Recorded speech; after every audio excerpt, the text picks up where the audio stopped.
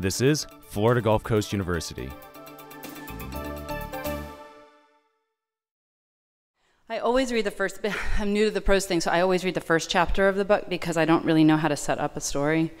So then I realized the second chapter, like, not much has actually happened yet, so maybe I can actually read the second chapter, because children's book chapters are like 5 pages long. So I'm going to read chapter 2, and all you need to know is that our parents just had a really big fight. This is about a little girl named Rebecca. On Halloween, for the first time ever, Dad and I stayed home with the bowl of candy on the porch, eating all the peanut butter cups ourselves. This is for like a 9 to 12-year-old person. While Mom took Lou trick-or-treating. Lou dressed up as a last-minute ghost, even though he'd asked to be a pirate. I watched him walk down the street, a little blob of white holding Mom's hand and a plastic orange pumpkin. It felt weird, lonely, watching the two of them walk off down the hill without us. But for the most part, I couldn't see that anything had really changed after the fight, except that Dad slept on the couch. Mom had asked him to go and stay somewhere else for a while, but he said it was his house too, and he wasn't going to be put out of it, damn it. What I hated most was having to say goodnight twice. First to Dad on the couch in the dark with the TV turned down low, then to Mom in her bed with a book in her hand. During the day, there was a big pile of blankets that stayed on the couch, and that was pretty fun. When I came home from school in the afternoons, Mary Kate and I would make a big nest out of the blankets and watch TV and eat ramen with extra soy sauce. We'd practice using chopsticks, and we'd spill and eat and watch shows we weren't supposed to watch. I hoped that when Mom decided to stop being mad and she and Dad worked it out, we could keep the pile of blankets. I was beginning to think that everything was about to blow over, and then one cold Wednesday morning, I came downstairs for breakfast and found that Mom had all our mismatched suitcases laid out on the floor in the living room. "Where are you going?" I asked. "We're going on a trip," she said. "What about school?" I said. "It's Wednesday." "You can miss some school this once," she said, pulling an old sock from the bottom of a backpack. I wondered how long the sock had been there. We didn't take trips very often. Almost never. "Okay, I guess," I said. "Only where are we going?" "Home," she answered softly. "We're going home." Oh. I knew that by home she meant Atlanta, Georgia, and Gran. That was the only place besides Baltimore she could possibly mean when she said home. It was where Mom was from, where she'd grown up. Gran usually flew to see us for Christmas, although Dad made a point of calling those visits Hanukkah vacation. He wasn't very Jewish, but Christmas always made him grumpy. We hadn't been to Atlanta to see Gran in years.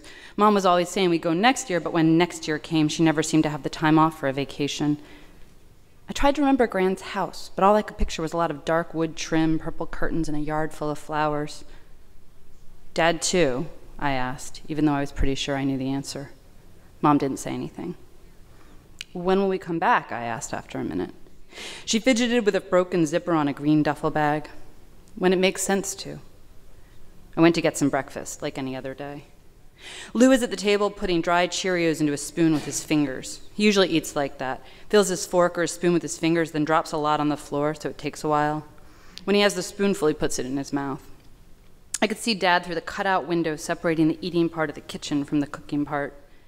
The window is there because once upon a time, before we lived there, the cooking part of the room was the back porch. Now we don't have a back porch, just 3 steps that drop down into our skinny little backyard. Dad was standing at the sink with a coffee filter over one hand, staring off into space. He was like a statue of a guy making coffee, except that his hands were shaking. His mouth was a thin, straight line, tight, like someone had sewn it shut. "Hi, Dad," I said, walking around to him and taking a banana from the bowl beside him on the counter. It didn't feel like the right thing to say, but I couldn't think of anything else. "Hi, Bex." His voice sounded like he had a sore throat. I went back to the table and sat down next to Lou. Dad didn't follow me. He just stood beside the sink, looking at me and Lou. Then he stared past us at Mom and the suitcases, 2 rooms away. I willed him to say something else, to stop what was happening.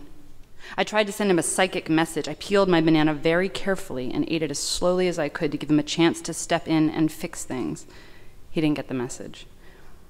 I don't know what happened after I went to the bus stop, but when I got home from school that day, the car was packed. I didn't get to pick out my own stuff. I didn't get to say goodbye to Mary Kate.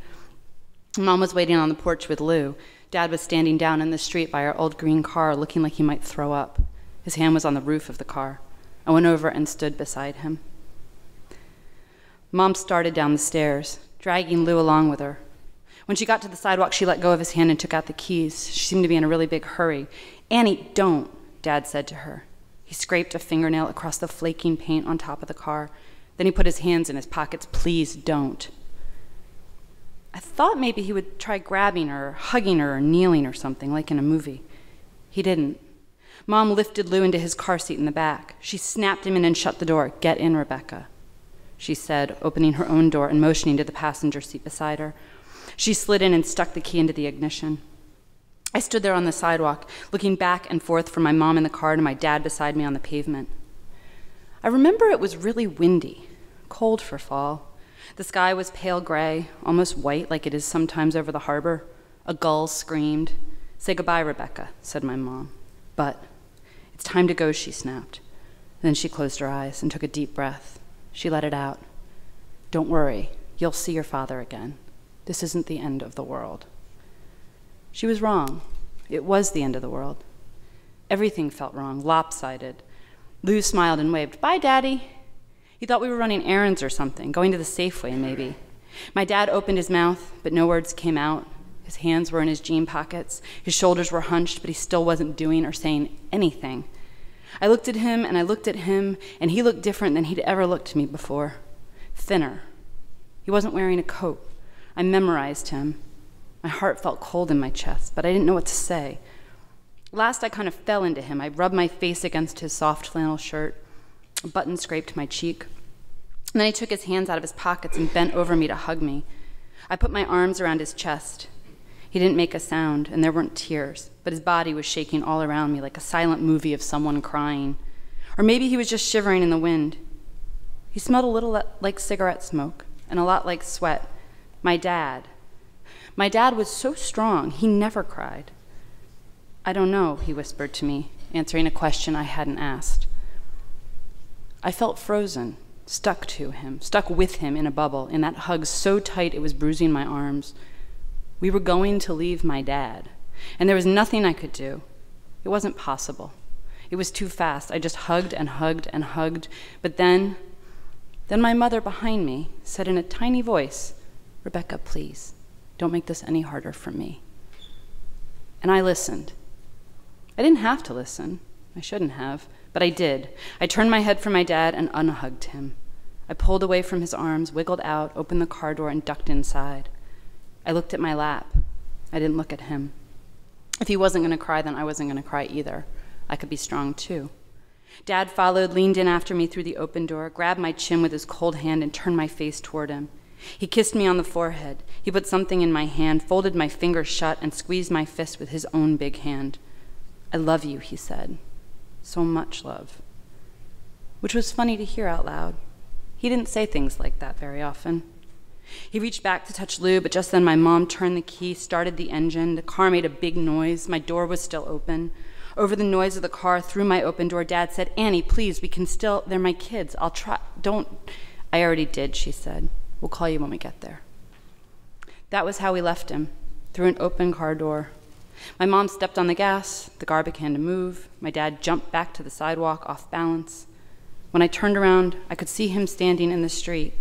He was calling after us. My dad was yelling in the street for everyone to hear.